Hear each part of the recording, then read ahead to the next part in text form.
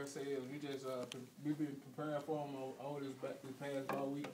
We're preparing for them this week, and we're going to try to do the best we can to shut them down. They got more injuries at quarterback again, just like it was last year when y'all were there with Whitlow out.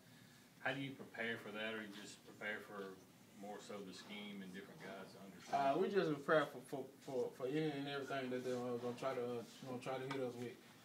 Coach Collins been putting us in great position last week, and I think we're going to be ready on Thursday night.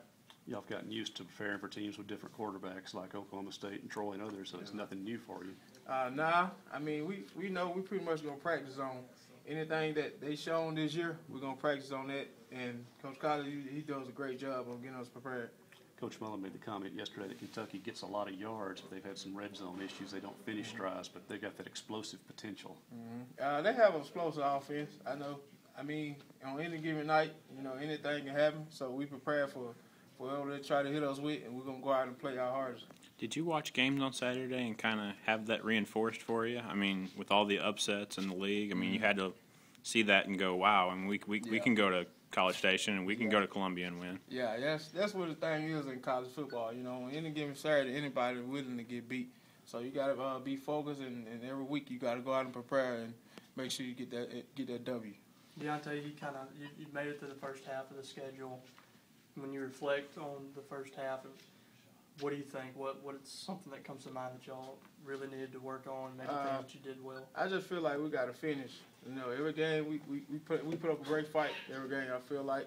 I just feel like we got to, as a team, we got to finish overall offense, defense, and special teams. I just feel like we got to finish the game and do what it takes to win. With the exception of Jay, do you think now with the open date and 7-game season, 6-game season, that you're getting the defense back what it was supposed to be when the season started? I mean, we have a lot of young guys on our defense. We only have 2-3 seniors, so I just feel like everybody playing more, they're getting more comfortable, and I just feel like we got to finish the rest of the stretch of the season already strong. You played Kentucky every year since you've been here. I know obviously they're far away, it's the East Division, but does that kind of become a little bit of a rivalry when you do play them every year? It's just a routine thing. I mean, our rival is always going to be our rival.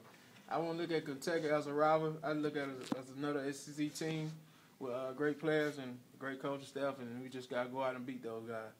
You've been through this open date drill so many years before, and how do you help get the younger guys totally free focused on, you got 6 games left, you got no margin fair this season, it's time to get down to business? Yeah, this is the time of the season where everybody, you start getting, your body start hurting, and everybody, that pretty much, it's easy to lose focus when mentally you can't prepare that well. But, me being as a senior, I try to do my best is tell them this where, this is the grind part of the season, and this season, this part right here is gonna get us over the hump.